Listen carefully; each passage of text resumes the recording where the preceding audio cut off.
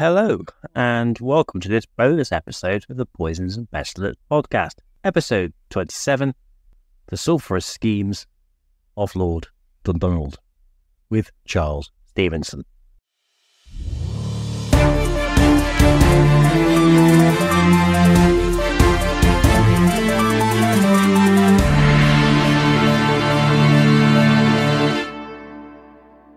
So, Charles, why don't we start with you telling me a little bit about the topic of the book and how you ended up researching in this area? Yeah, well, the book covers the 10th Earl of Dundonald's what we call secret war plans.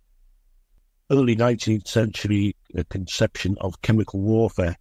It's been my contention what he invented, if you will, was a fully formed scheme whereby chemical warfare would play a part in originally it was for attacking ports from the sea. In the operational sense, during the Napoleonic War, the French fleet, what remained of it, was scattered in pockets around the coast of France and Spain, refused to come out and fight. So the Royal Navy, the British Royal Navy, had to blockade it, which was as he called it, a harassing form of warfare. There had to be ships on station all year round, tremendously resource intensive. How, though, do you get into harbours defended by masonry and stone forts and destroy these ships when you're in wooden ships? Laying wood before walls, as Lord Nelson himself put it, is a fraught business. The defending fortifications were armed with red-hot shot, shells filled with molten metal, and of course the greatest danger to a wooden ship is fire. And in those days, with no efficient pumps as such, a ship went on fire, it was a huge problem. So he conceived of a way of overcoming the defenders of these harbours and refuges by saturation bombardment and creating massive smoke screens and sulphur dioxide screens by burning sulphur in ships, which obviously could carry hundreds and hundreds of tons of the stuff. That was the conception. That was the genesis of his idea of his secret war plans, which he put to the British government, to the Prince Regents, and there was a committee formed, investigated them, but they decided not to go ahead. So, as we'll see in this story, this initial idea is something that he couldn't put down. And as you say, initially there was pushback, and we'll get into that in a little bit more detail shortly. But I guess we could start by talking a little bit about the context. Now, smoke screens have been used as part of naval warfare for a very long time, as had fire ships. Yes. These had also been utilised particularly to break up armadas and those types of things. But it seems that in addition to his interest in this, was it Sicily he'd had the original idea of using sulphur? Was it, have I got the wrong Mediterranean island? He was in the Mediterranean, I think 1811. It was a big industry at the time in Sicily, was the production of sulphur. And the way they produced it was to pile the ore up in a sort of kiln, set fire to the bottom. The sulphur itself, obviously, is combustible, but it would melt the other sulphur. Some of it would melt, some of it would burn. And what ran out the bottom was captured in damp wooden moulds. Ingots of sulphur were produced. Tremendously inefficient way of producing it. The fumes, as he observed them, rose up into the air, elevated by heat, as he puts it. But when they descended, they killed everything. Killed all life within a couple of mile radius, I think was his actual term. Let me quote it you. I examined the process of extracting the sulphur from the crude substances with which it is combined.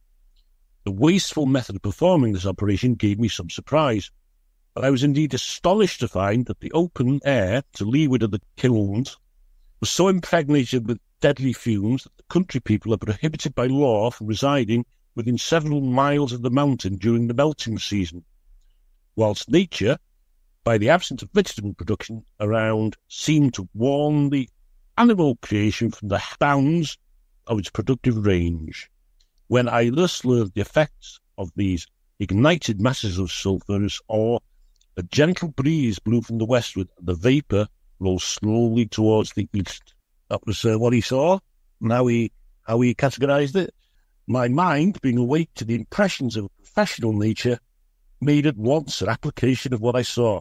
But it occurred to me that if the open air could be thus deprived of its vital principle, the defenders of all marine fortifications, whether bomb-proof or not, might be expelled by means quite irresistible. He decided if you could actually pollute the air with smoke and impregnate it with sulfur dioxide, people inside the fortifications, whether bomb-proof or not, would have to leave or die. That was the basis of his whole idea. And this chap was interesting. So he was known to Napoleon. He was famous in his own right from the early years in the Napoleonic Wars. I understand it that one of his most famous initial endeavours actually wasn't as successful as intended, in the sense that he would been eager to utilise smoke and fire ships against a fleet that were at a harbour. And in that context, this was a classic example of he had a type of respect within institutions, but he was generally seen as a bit of a maverick as an individual. And this scheme in terms of using fire ships and smoke was actually deemed in some respects by some a failure, but by others it was demonstrated to be a good proof of principle. Is that right? During the Battle of Basque Roads, he was brought in from the outside to attack the French fleet at anchor. And he conceived of creating several fire ships. The antidote to fire ships, if you're a defender and you see fire ships bearing down on you, you send out people in rowing boats and tow them away. But what he did was fill three of them, with gunpowder, literally bursting with gunpowder. So as these fire ships approached, one of them exploded. I think he said, that since they wouldn't know which ones were fire ships and which ones were explosion ships, they'd stay away from them all, which they did. Now, it didn't set any of the French fleet on fire, but what it did was cause a panic. They cut their lines, and several of them went aground. The whole defensive arrangement of the fleet was disrupted. And James Gambier, Admiral James Gambier, his superior officer, refused or failed to support him by sending in ships. The whole flotilla of the French fleet was at the mercy of the Royal Navy, but Gambier didn't follow it up, would not send his ships in there to finish them off. And at this point, this was the beginning of what would be many kind of scandals and inquiries that would relate to Cochrane. He certainly didn't suffer fools gladly and seemed to be very happy to annoy people in high places. Though, of course, I mean, even in Napoleon's diaries, there's reference to him as an individual that, did have, a potential to have changed the war. But apparently, even Napoleon points out that he seems to have been, sold up the river by his generals in some sense. So there was this initial investigation to his first kind of scandal, and he basically took his leadership. Was it a court-martial? Gambier was acquitted, and then he got involved in the stock exchange scandal and went to South America. Yeah, this is the period where he basically leaves the UK, essentially in disgrace, makes a name for himself as a mercenary. He's back in the UK in the 1840s, yeah. He's a hero in Chile, for example, where there are numerous statues and monuments to him, freedom from Spanish colonial rule, or help to. And of course, the Almirante Cochrane is the name of one of their warships currently, or was certainly. I'm not sure if it's still the case. So yeah, he's a hero in Chile, certainly. Also helped in Peru and Brazil. And he comes back to the UK in part is it to take on his title when his father passes, and so quickly then he has to re-ingratiate himself with the establishment. Difficult, of course, because he got embroiled, as you say, in a scandal around stock, which basically meant he had a criminal record, which sort of prevented him doing certain things. But eventually that somehow he'd get that wiped. So he returns, and when he comes back, what's the kind of main enemy at the point he returns in the 1830s? Nobody at the time. There was, of course, fear of the eternal enemy France. During those days, there were several war scares, and again I think it's 1846. There was potential for conflict with France. He again put his scheme before yet another committee of the wise and wonderful That was 1846. He proposed his plan to a committee of 4 people. And these were referred to as, was it stink ships? Was that the kind of term that was used to describe? It was kind of a two-pronged thing, wasn't it? It was his stink ships and then the smoke ships, which would cover the stink ships and make it very difficult to sink them, because by necessity they'd have to be close in with a fair wind to ensure that the smoke could be delivered. Could you talk a little bit about these early designs that he was? Yeah, he'd given up on the explosion vessels, no longer featured in the plan. As you rightly say, there were 2 kinds of ships: stink ships, sulphur ships, ships hulks that had sulphur laid on the deck of fire underneath, and smoke ships to produce smoke, but without the toxic effect. Although, of course, all the products of combustion are ultimately toxic. And he proposed these for attacking, for example, Cherbourg, the cones of Cherbourg, which are a famous defensive arrangement which didn't work. The port of Cherbourg is a magnificent port, but it's open to the sea, open to the ocean to the north. Now they have a detached breakwater, have done since the mid 19th century. But one method they tried to use to defend this port was to put the cones of Cherbourg, which were huge wooden constructions which didn't work. They were supposed to be sunk in place, ballasted with stones. And he proposed attacking these should the need arise, of course, because Britain and France were at war with his sulphur and smoke ships. A committee again looked at it, decided that the sulphur aspect of the plan was beyond the pale, but they would perhaps experiment with the smoke screens. And the beyond the pale was interesting. So this was at this point, obviously, this was not during the height of conflict, and so you can imagine that people were more willing to express ethical concerns.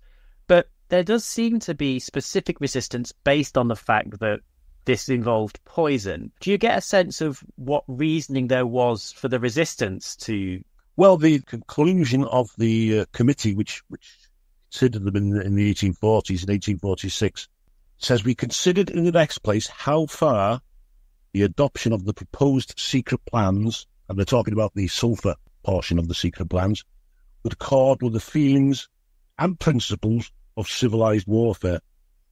We are unanimously of the opinion that the plans would not do so.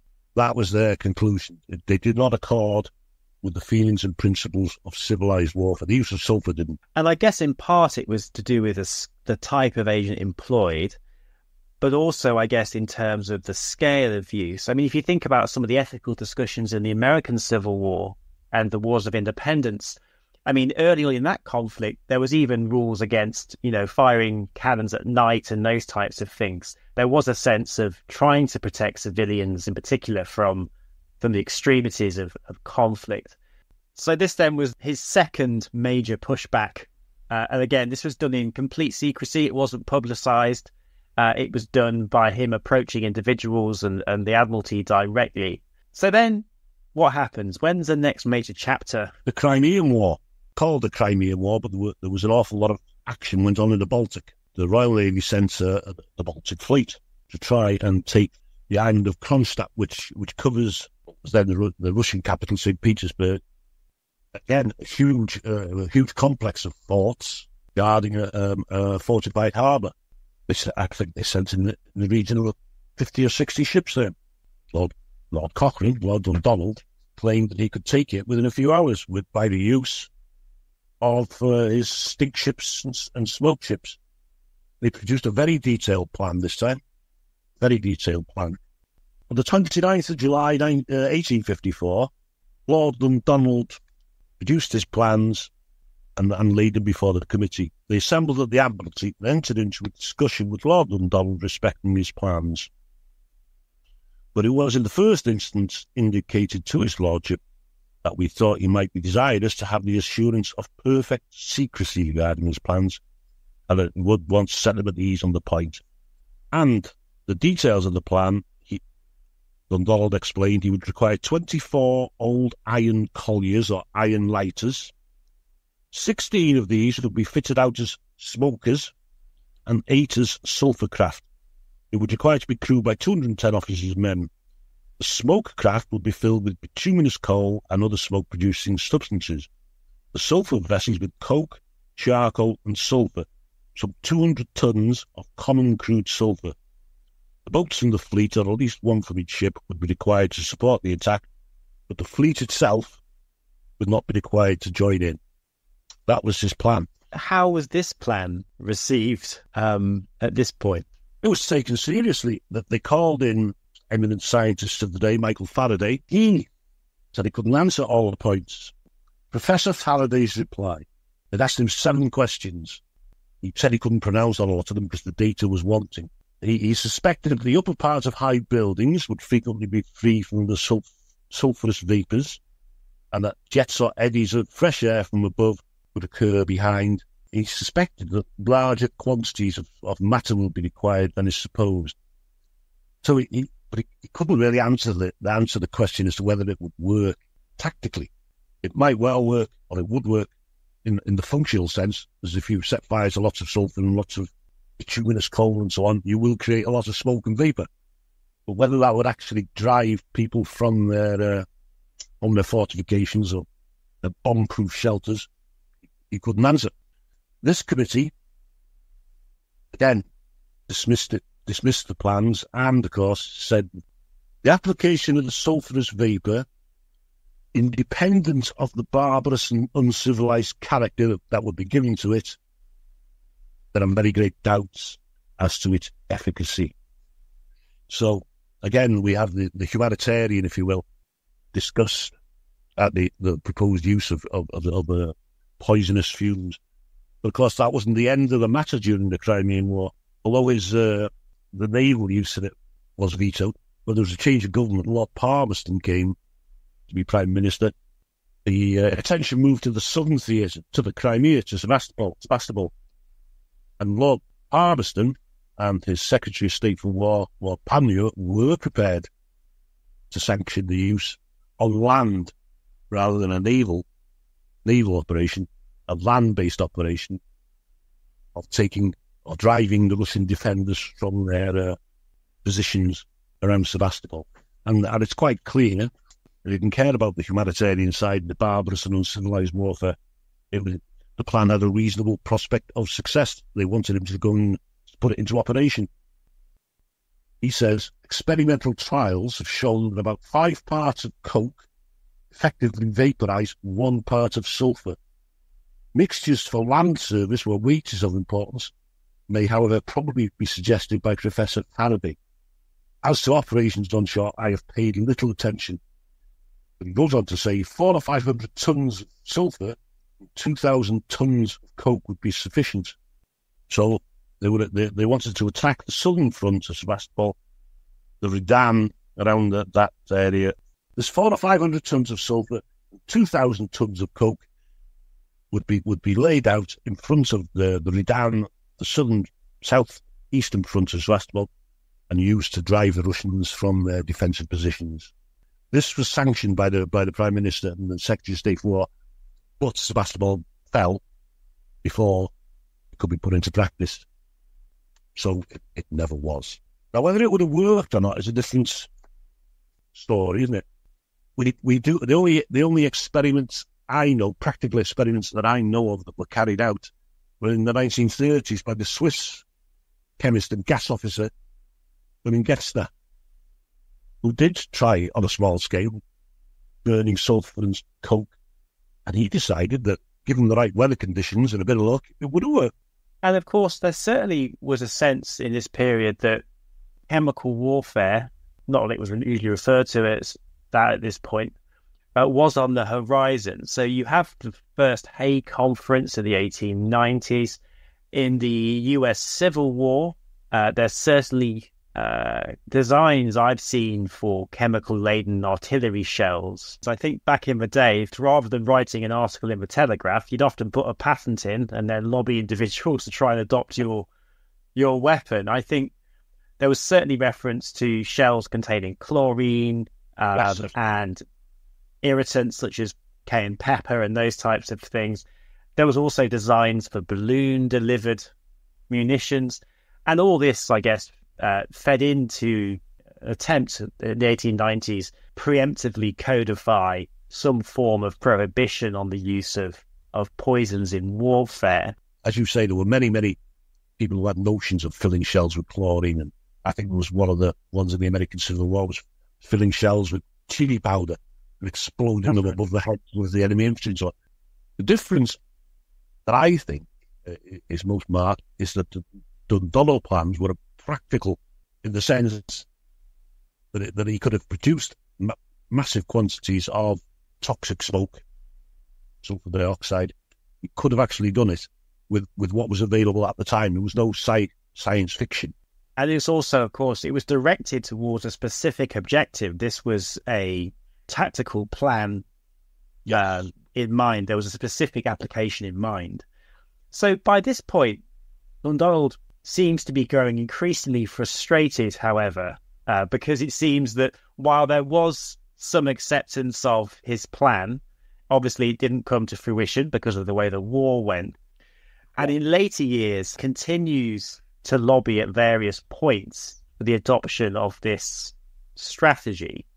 And seemingly, while secrecy was seen as very important, he was more willing to begin to put these ideas, at least in a kind of coded form, to Parliament and also publicly. Is that right? He would also start to appear in national newspapers advocating for the adoption of his strategy. The details of his secret war plans were kept secret, but that they existed or that there was in existence such a plan was often featured in the papers, although nobody knew detail what it was. It was supposed to be irresistible, only to be used in a period of great emergency. But, well, when did he die? He died in 1860, and he passed on the details of the plans to Playfair, the old Playfair, the scientist, not to his son, who wrote about them and examined them. And again, he suggested that they were feasible. And then, around the turn of the century, the 12th Earl of Dundonald inherited them.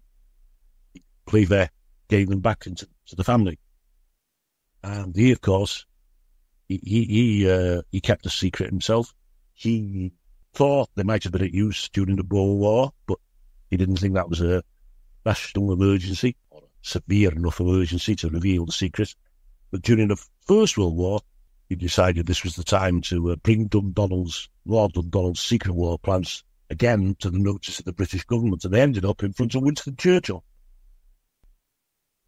And so the grandson, as you say, he was obviously very well connected, and the plans, or the existence of the plans, even though their details weren't known publicly, were certainly known in a general sense, the political establishment. They had been raised in the Lords a couple of times.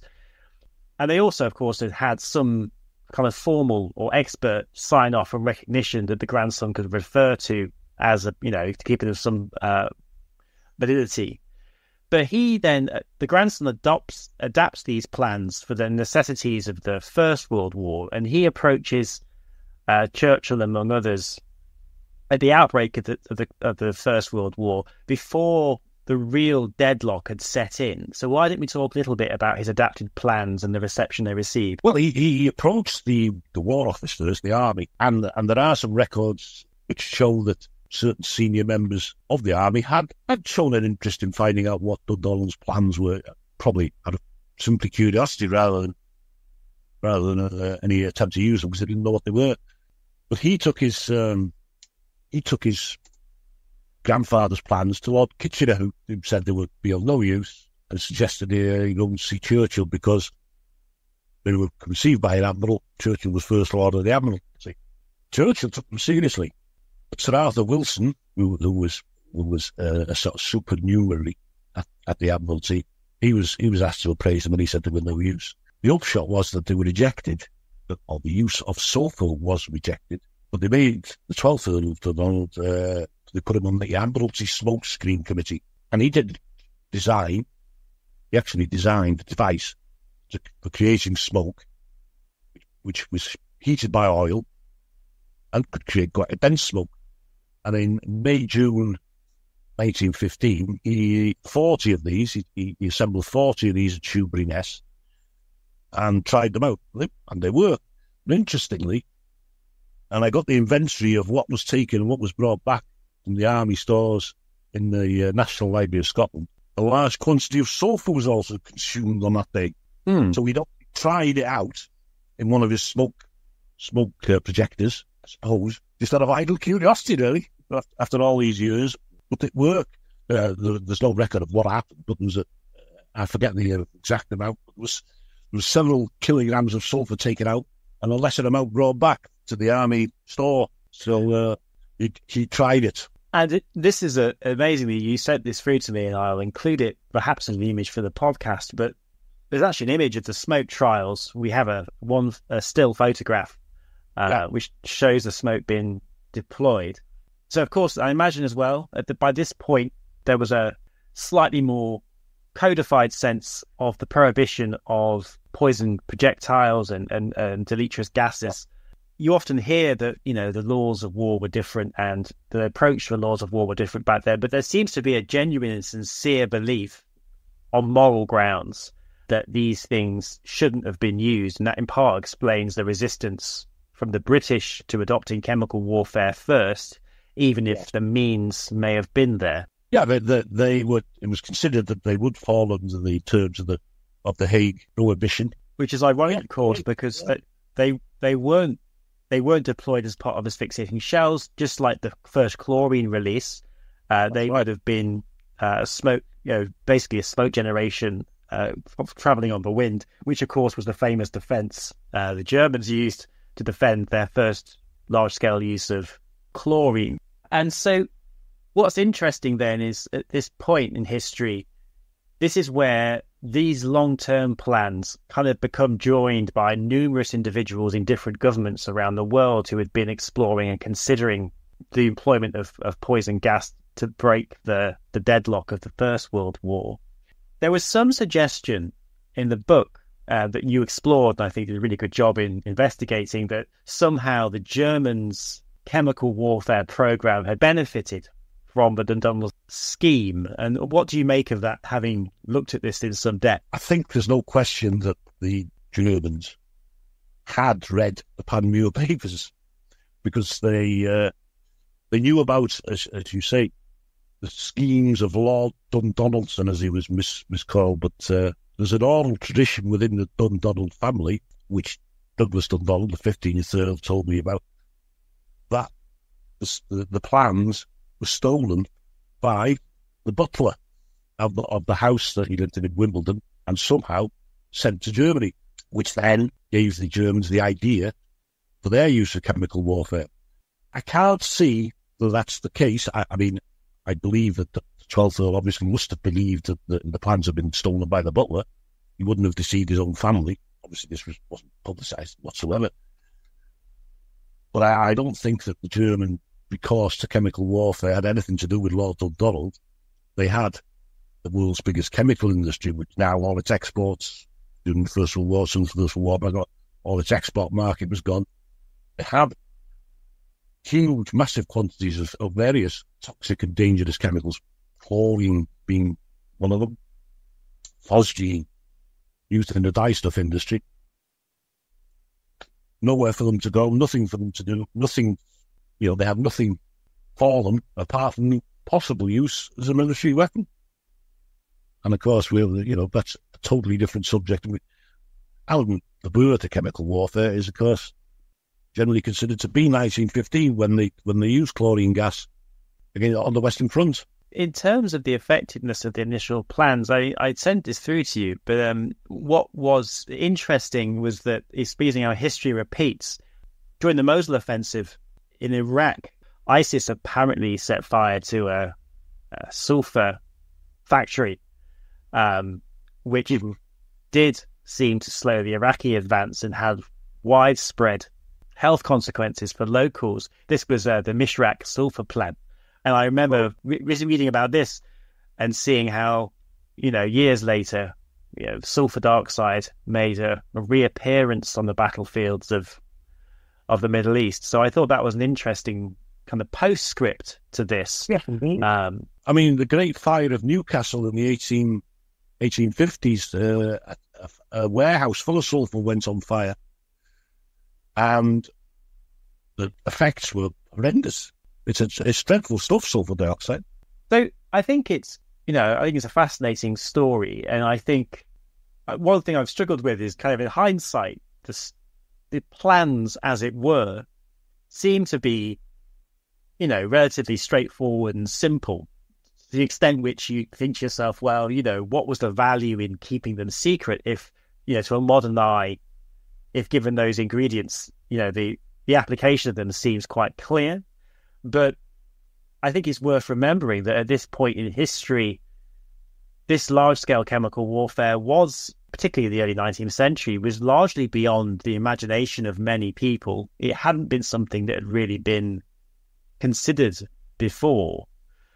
And it's also interesting to see how the core of that idea evolved through the generations in the Dundonald family and were adapted for every conflict. Yeah. Another thing that I thought was quite interesting was that if we had have seen the use of either the naval strategy earlier in the 19th century or the land-based attack, we may have seen a short period of the use of these weapons for certain tactical purposes, as in other states adopting that strategy. And it may have transformed the history of chemical warfare. Yes, I'm sure. I mean, the Duke of Wellington, when he learned of the plans, famously said, yeah, but two can play that game. Of course, once you use that methodology, you reveal it to the enemy, wherever the enemy may be. And what's to stop them using it back at you? It's fascinating. And of course, another line which you would touch upon in the book, but of course, how I've bumped into in looking at some of the much, much earlier history of chemical warfare is the use of sulphur, for example, in tunnel warfare, but also against fortifications, is discussed in a wide range of historical sources, most of them unreliable. They're written by chroniclers, and so you don't trust it at all.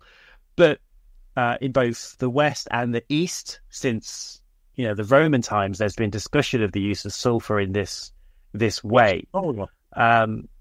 And I thought that was a really interesting dimension of it. It's interesting as well that, of course, Winston Churchill, much later, during the Second World War, his views on chemical warfare are treated with some importance in relation to the prospect that the prospect that there may have been use of chemical weapons if a state had decided to do so in Europe. And of course, in these early years, you get a sense of his sentiments towards what he deemed to basically be an intuitive type disgust towards chemical warfare, which, from his view, was very comparable to many forms of weapons. So that's certainly another chapter in the story of Churchill's biography in relation to chemical warfare, which before your book wasn't, I don't believe, well explored at all. Well, he was and remained an exponent of chemical warfare. Churchill, he wanted to use it in the Second World War, wanted to saturate German cities with mustard gas after the V1 and V2 attacks. That's quite well known. And of course, if he'd have realised the extent of the German nerve agent programs in that later war, he may have recalculated. I guess that's that's history, isn't it? But just to say, Charles, I mean, the book is excellent. This book has been out for a few years, and I have only just read it, and I had a wonderful time. I learned so much. It's a meticulously researched piece of work. People out there, if you're interested in this type of thing, go and get a copy. It's great, not only in relation to the specific incident, but there's also chapters on the broader history of chemical warfare, which I do think still today bear revisiting and pull together certain threads which haven't necessarily been fully unpicked. And so there's lots of food for thought there. I'm sure we'll find a reason at some point to bring you back on again. I can tell you have a fascination in this area, and I wouldn't be surprised if at some point in the future you don't return to chemical warfare issues again. I'm glad you like the book, and reviews on Amazon are always very welcome. Okay, thank you. We'll try and mobilise the listeners to do that. Thank you very much. No. Cheers, Charles. Thanks very much, mate. Bye-bye.